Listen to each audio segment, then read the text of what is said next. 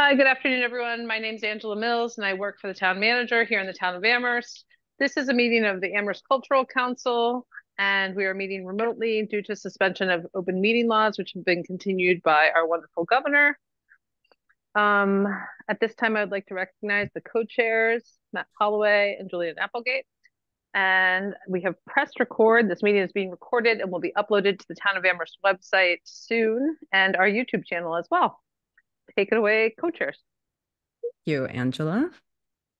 Okay, so that means we're off the hook. We no longer have to read the statement because Angela covered that. Thank you. So I guess we can do our roll call. Matt, Here. thank you. Christy, Here. thank you. Cody, I can't hear you. I guess you got to unmute. Here. Thank you. And Rachel. I'm here. Hello. Excellent. Thank you. Matt, would you like to take it from here since you put the agenda together? Sure. Yeah, I'm happy to, and glad we have a quorum tonight. I do have something to tell everybody tonight. I have decided to step down as a co-chair on the Cultural Council. This is really just a question of my own time and what I'm able to, reasonably do from day to day. And it's also, I think, just something that I've been mulling over for a while based on meeting facilitation. I think, for me, I'd be happy to sort of vote for Julianne or whomever, gets nominated to be the chair. But I'm not going to be supporting co-chairs as a model. And of course, that's just one vote. So, we could still elect co-chairs and that's fine with me. But I don't think that for me, public meetings run smoothly with two co-chairs. So I think I would like to see ACC go back to a single chairperson. And I would not take a nomination for that, just to be clear. But I think that would benefit us as a facilitation move, since we are a public body and we have public meetings, and so I think those go smoothly when there's a chair who can recognize the speaker. And so for those reasons, and just I think for personal reasons, I'm gonna immediately step down as co-chair and sort of, I think, turn it over to the group to take the next step. Well, thank you for all of your service, Matt. It's as we've said before, the sheer volume of what we do here in Amherst is a lot more than cultural councils typically do, and it's been instrumental to the entire group and certainly to me to have had you co-chair along the way. So thank you for your service. Can open it up to any discussion.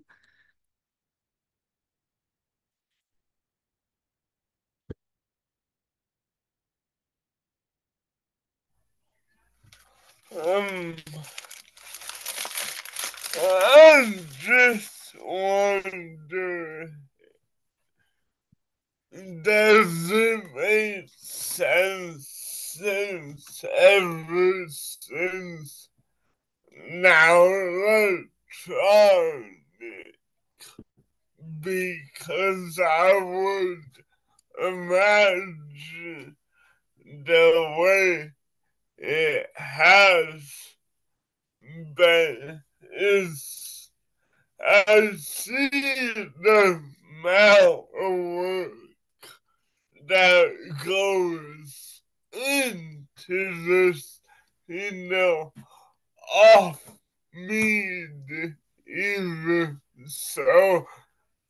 My only concern is the work load.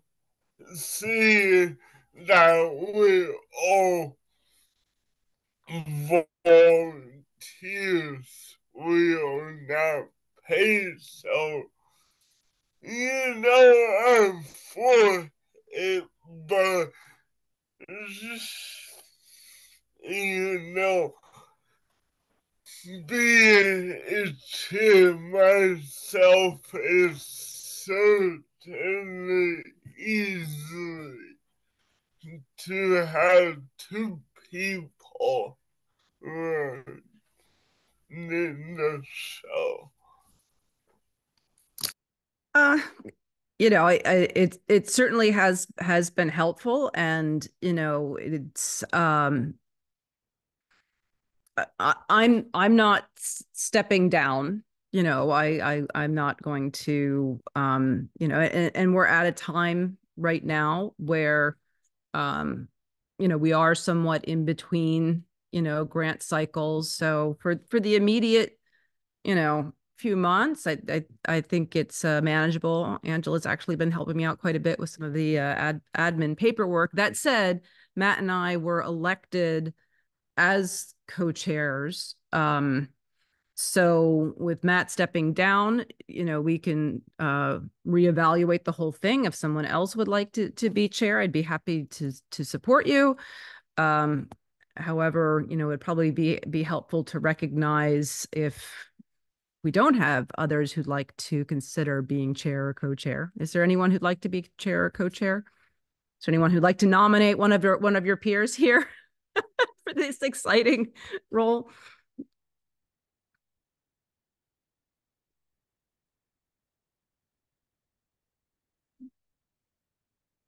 That's fine as well.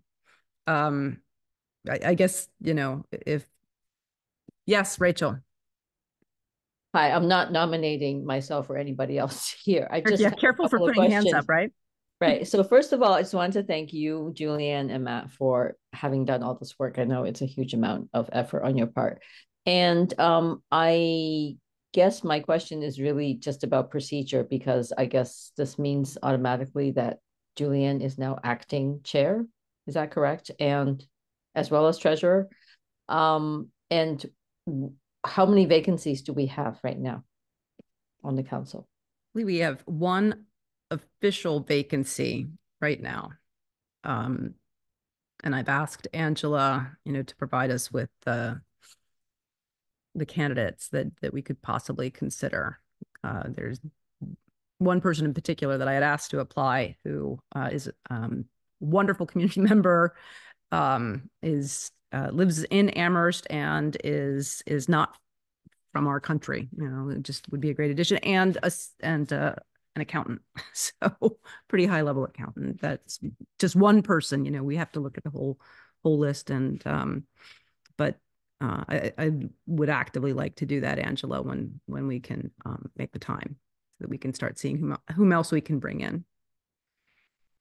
And then it's kind of a rolling basis at all times as far as people rolling on and off. So it is something that we really do need to actively be inviting people to join us and actively reviewing candidates that have put in paperwork to be considered.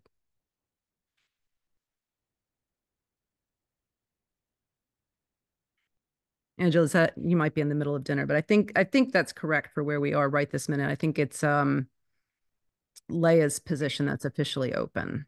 That's correct. Yep. We have one vacancy, and I know that you have more than one person that's applied since 2024 has started. Excellent. Glad to hear that. Yep. So I'm happy to run you that list, and I'm sorry it's taken so long. Okay. Did that answer your question, Rachel? And yeah, as you know, I'd be glad to help folks ease on into working as treasurer, and really, frankly, believe believe it or not, me as a fashion designer, this is not my strength, but I'm pretty sure I'm leaving it in better condition, certainly, than when I joined several treasurers back. Yes, Matt. Well, I just want to point out that we do have one member who has not been to a meeting in about almost a year now, Kimberly. And then Sylvie has not been in several months as well. So Angela, as you're sort of getting lists together, it might be wise to, you know, reach out to those two individuals and see if they want to continue on their terms, or if they want to give over their seats to somebody who's able to attend more meetings.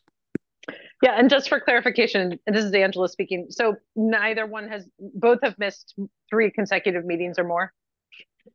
Okay, perfect. Yeah, I can address that with them and CC Julianne on those emails just to see where they are with their membership. That'd be great. So Angela, do you happen to know off the top of your head, or is anybody here, how many vacancies we're going to have this year? Like, so some terms expire at the end of June. I would have to look at the list to see which of you expire at the end of June. And we usually ask the chairs to reach out to their membership at the end of April to see what they know about open vacancies and people who are not wanting to be reappointed. Thank you. I could just look on the website too. Yeah, thank you. Yep, sure.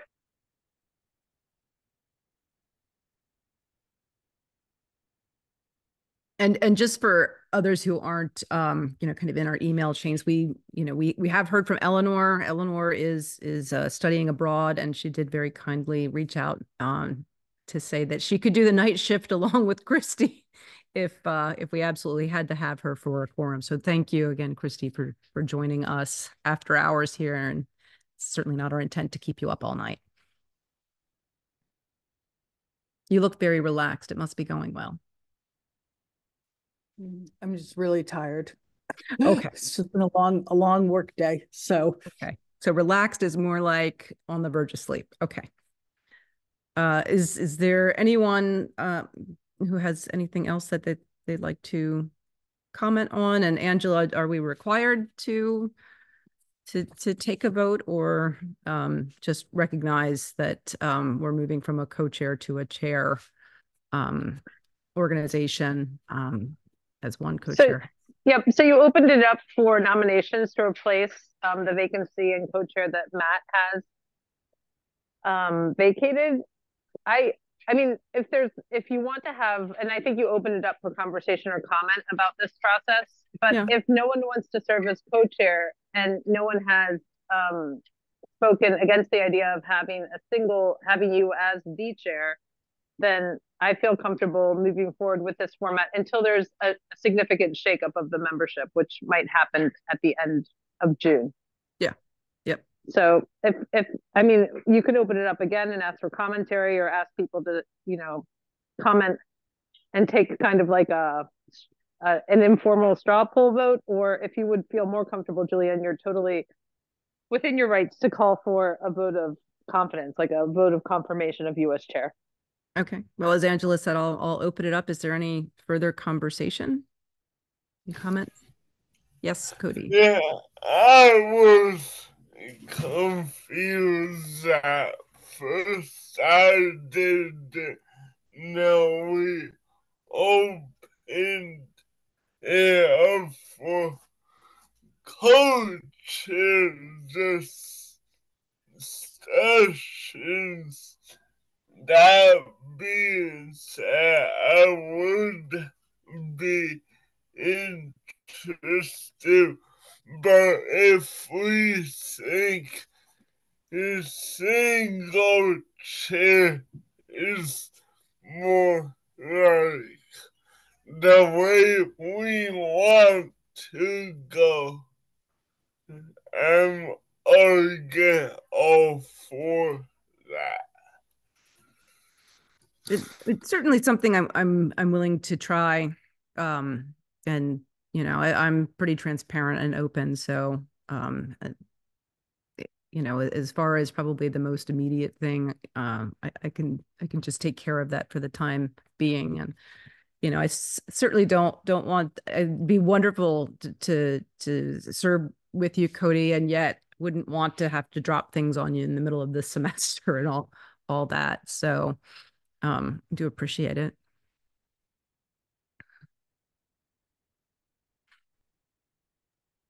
So would it be appropriate for me to make a motion Sure. for a vote of confidence for Julianne as acting chair until we as a group decide how to move forward? Is that an appropriate motion? Sure.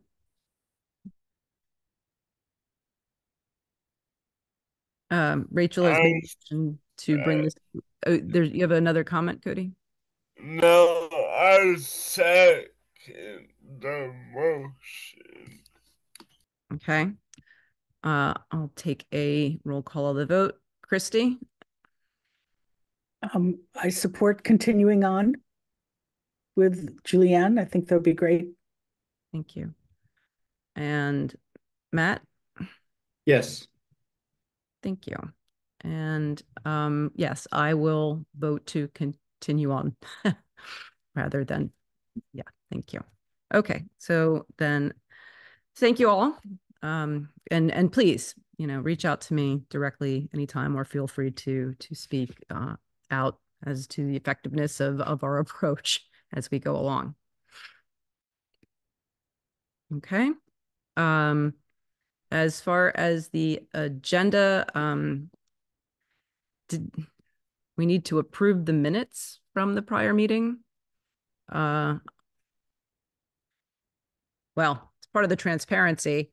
I honestly, I myself haven't read them. We didn't post minutes for the last session because we didn't have a quorum, right? Matt, do you happen to know if there are minutes that are still outstanding for approval? No, so the secretary takes the minutes and then they get circulated out to the chairs, who then circulate them to the group, and then we vote on the minutes after the secretary takes them. So no, Eleanor is our secretary and she hasn't been in attendance for quite a while. Okay. Yeah, I'm just trying to think of the last time that we even had minutes to approve, or if there's anything that's outstanding there. All right. Suffice it to say, none of us have looked at something for approval, so we will table any approvals. I'll have to look into that as to. I just have a comment. Like, I understand Eleanor's. Like, I could never quite keep up. And just my brain's, well, if minutes or required, shouldn't that be dealt with in the time being? No fault of Eleanor. It's just, to me, that's procedure. So correct me if I'm wrong. I'm not sure I quite followed all of that, but I do agree, Cody, that it is, it's an important procedural piece. And I believe one of the things we assured Eleanor when she took on the role of secretary is that all of us are pretty capable of taking the minutes, in the event that the treasurer, the secretary can't be there. And then the alternative is to have that person take those minutes from watching the recording afterwards. And frankly, I haven't looked into it or thought about what our status is right this minute. But definitely it's something as a housekeeping thing that needs to be attended to. Meeting to meeting, Yeah. just to make sure procedurally that we're doing that. That said, because we do have the recording, of each meeting, there is that record of it. But it is nice for the public to have the bullet points. Did I miss anything from what you said? No, that's exactly my concern was, so that was helpful. Yes, Matt. I just want to clarify, I'm probably 99% sure that we are required by open meeting law to take and post minutes, like written minutes. No, we absolutely, yes, we All right, can absolutely. I just finish? That's Yeah. part of what I wanted to just kind of have a process where individuals could speak and not have that level of kind of speaking over. So I would say we do need to, if the secretary is not in attendance at a meeting, it's pretty standard practice to ask somebody else to take minutes during that meeting so that we have that, so somebody's fulfilling that requirement. Thanks. That does certainly seem to be a good housekeeping practice. Thank you both. Okay. Anything further on meetings? We will endeavor to do better, or both meetings and minutes. Okay. We are now. Go ahead, Angela. Yes, Angela. Sorry, so it can be a summary of topics discussed and then a reporting of the roll call votes. That would be sufficient for open meeting law. It doesn't have to be a verbatim kind of replay of what was said by each member, but just it's really simple to go back to the recordings and just look at the agenda and change the header to minutes and then recount who was present and just fill in the votes that were taken under each topic.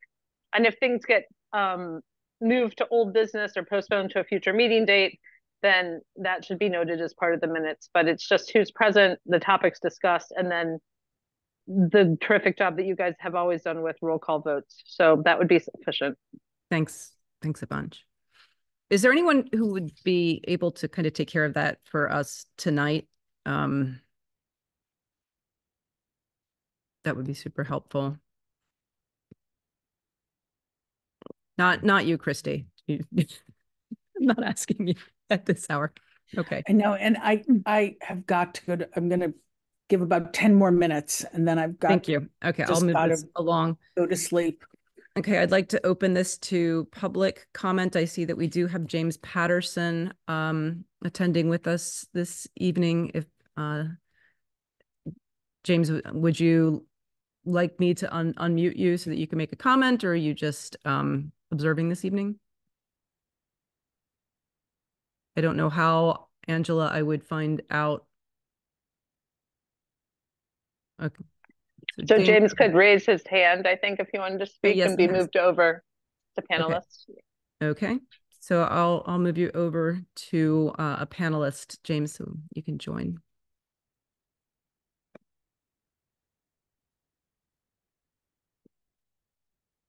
Hello, James, and welcome. You are on mute there.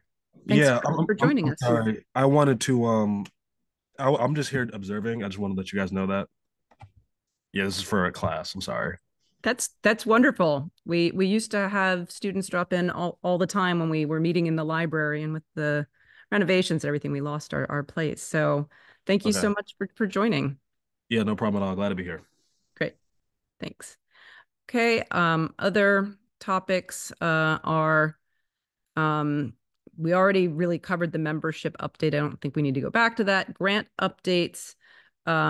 We have almost all of the 2024 grants are about to be turned over so that they can the grant funding will be dispersed.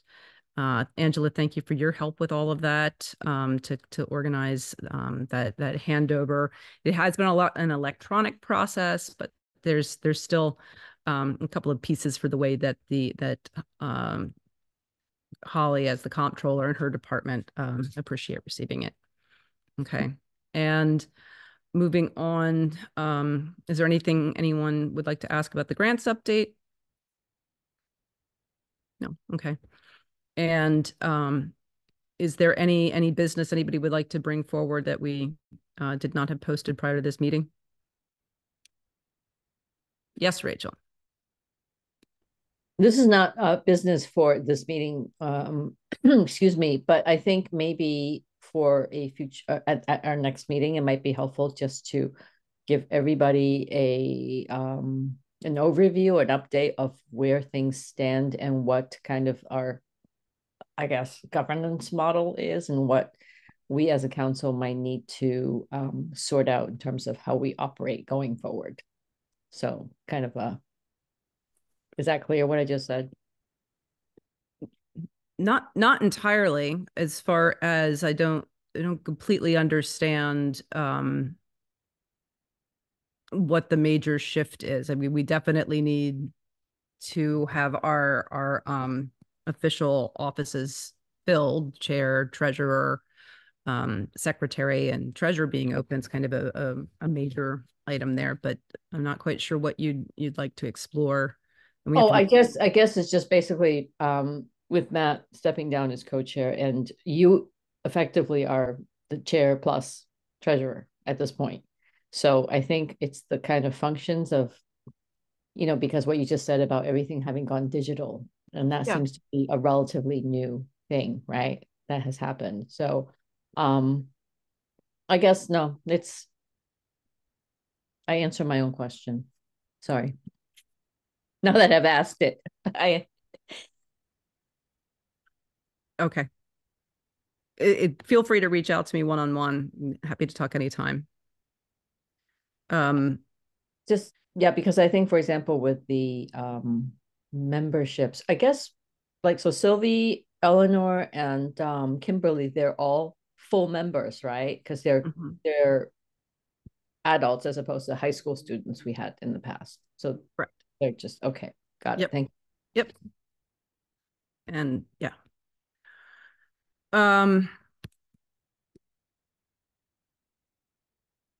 Is there anything else anyone would like to bring forward?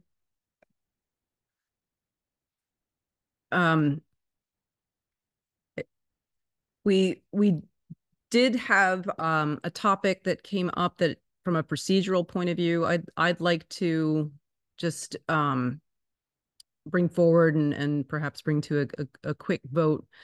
And the situation was that one particular grantee had decided to decline and pass on getting their fiscal year 2024 grant for organizational reasons, and asked us to return that to the grant pool, which is, exactly what we do. And sometime later, that grantee came back and asked if they could have it for a segment of the grant that they applied for, but not the actual grant that was application that was submitted. And what I'd like to bring to a vote procedurally is, are we in agreement that procedurally that does not match how we fund grantees, that the grantees need to go through the grant process with all of the other grantees, and go through the same approval and acceptance process of all of them, and that we are not able to kind of modify on the fly, was kind of how it seemed to me in an email. Is there anybody who'd like to discuss that briefly? Again, Christy needs to hop off, so I think we need to do this quickly. I mean, I think that's a good thing to reiterate going forward, just because it clarifies and gives us our boundaries, and it makes our job easier and more transparent, that we don't change our operating system. I mean, we could have a discussion and change that. I wouldn't be in favor of that. I think we have procedures and we should stick to those procedures, period. End of sentence. So I think that would be a good thing to get into the record, that is how we operate. Yeah, as a I support that. And I do have to say that, when I joined the council, when Gigi was chair, things really were quite a bit more rigid. And then when we had the pandemic, everything changed for everybody all at once. And the MCC, changed some of the Commonwealth wide rules practices. For instance, simple modifications can happen for a date or a venue. It doesn't necessarily all have to come, have us gather a quorum and vote. And that's something that I can do as chair with any one of you. We just need 2 council members to agree to some simple changes when brought forth. And that was to not impede the possibility of having art and culture in the community, right? Because so many things were changing at once. But I think, from my perspective, it's very important that anything that's a, major modification, when someone's accepted the grant, those go through, an amendment request by form, and then we would bring those for a vote to all of you, right? So that we can make sure that it still matches the intent with which we granted the funds to begin with. And if someone declines the funds, they're certainly welcome to apply again the next year. And, keep in mind, anything from July to December for a fiscal year 2025 grant, people can still get funds for 2024 events as long as they're happening in the second half of the year. So any other comments on this?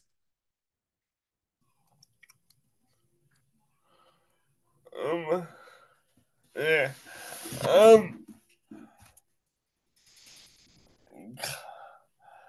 I might be unpopular, but if they do apply next year, see, I'm torn because of, to me, it shows they're unpredictable. The good heart in me says, well, if they apply next year, we could definitely try to get them some money, but what if they do this again?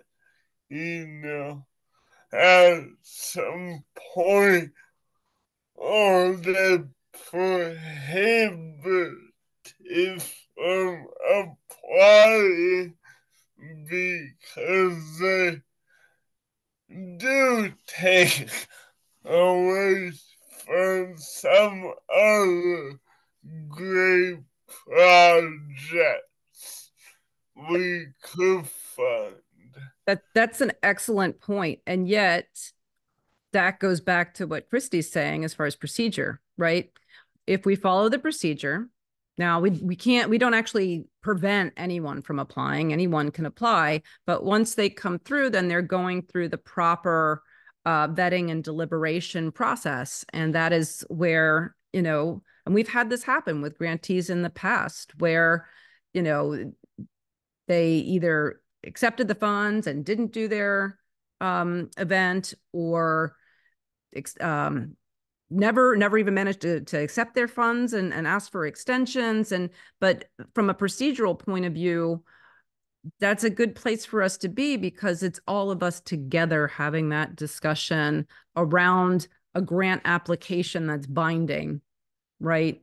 That's in process with all of the other grant applications. And it is absolutely up to us to weigh the merits of past track record of actually bringing projects to fruition, and compared with what those funds would, if they were provided to other grantees. That's all of the work this body does. So I think just really staying within the process is certainly supports all of this. And I'm happy to have you all with me on these decisions, because we all have big hearts, but the biggest heart has to be for the public benefit to the community as a whole, and we do that best together. So thank you. Any other comments?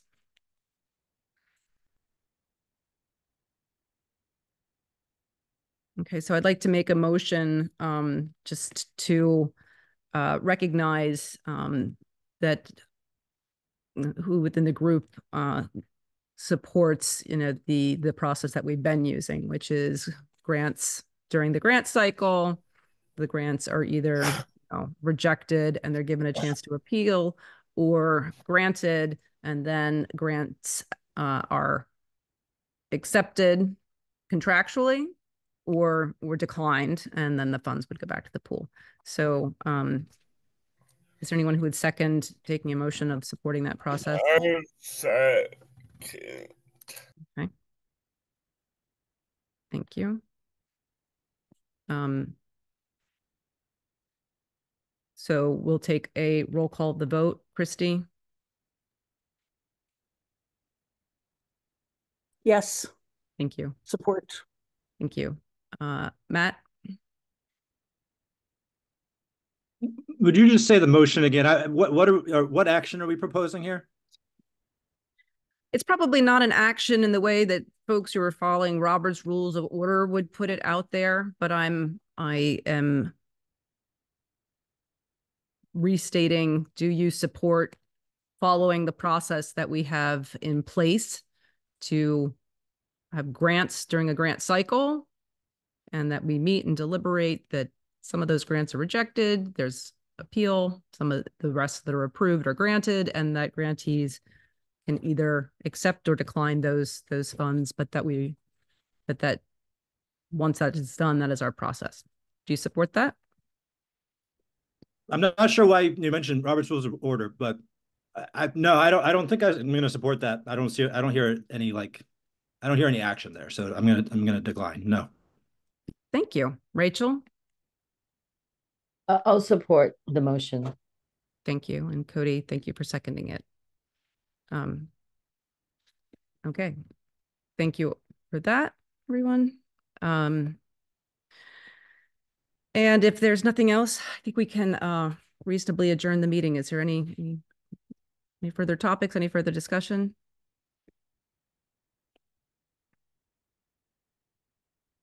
Okay. Thank you all. James, thanks for joining us. Angela, thanks you as well. And take care, everyone. Thanks, everyone.